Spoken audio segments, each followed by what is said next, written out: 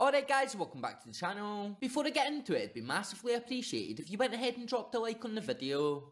Cheers. So with January just around the corner of this campaign, Clement and Bisgrove will be hard at work already looking at who they can sign, and who can come in and make an instant impact for us at first team level. A striker would be ideal during January, and it's already been said that Philip Clement wants to make this happen, with a few names floating about this campaign. And one name that has been floating about is Kevin van Veen, who played for Motherwell before moving back to Holland during the summer. It is said that the club are big fans of the striker who done very well for Motherwell. Kevin van Veen signed for Motherwell from Scunthorpe United back in 2021 for free after running his contract down with Scunthorpe United, after a decent time scoring 41 goals and picking up 20 assists in 183 games for them, meaning he was involved in a goal every 3 games. However, it was at Motherwell that he really did make his name, playing 83 games and scoring 40 goals and assisting 9 times in the process, meaning he was involved in a goal for Motherwell every 1.7 games, which is a very impressive return for the Dutch striker. As you can see on the screen right now, in the last 11 matches of the 2022-23 campaign, Kevin van Veen became the first player to score in 11 consecutive games in Scottish football since World War II, and is the first player to achieve this feat in Motherwell's history. So this news actually comes from ibroxnews.com, who have went on to say, Rangers target Kevin van Veen is on his way back to Scotland to be there for the birth of his child and be there for his wife. The Dutchman spent 2 years in Scotland with Motherwell, and his family is still understood to be living there. And in a recent interview with the Scottish Sun, the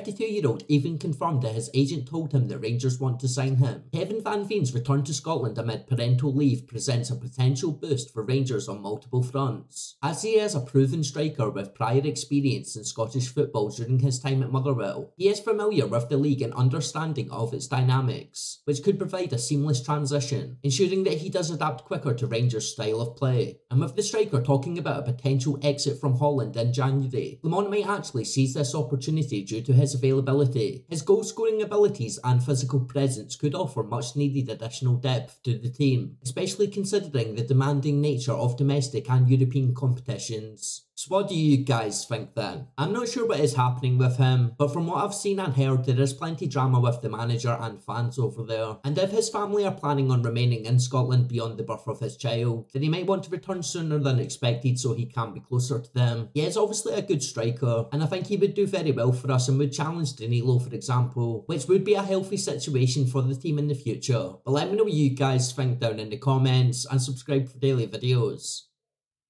Cheers.